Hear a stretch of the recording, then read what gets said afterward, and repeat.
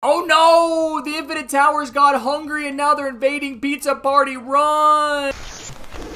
What's up, Cat Gang? It's your boy Harry here with two cats and the first Infinite Towers video on the Pizza Party map, Infinite Accelerators. Did anyone else forget this map has color and isn't always in black and white? Hello? Anyone? Just me? By now, you should know the drill. Bears, aka Nexture, aka Bearman Person Human, dropped me and the Shark Monster off in the Pizza Party map so we can face off against all of the, adorable enemies. This means we have infinite towers with infinite money to do infinite something. And by infinite something, I mean delete all existence from this map and wipe out all life from the enemies so all they know is pain and loneliness, just like me.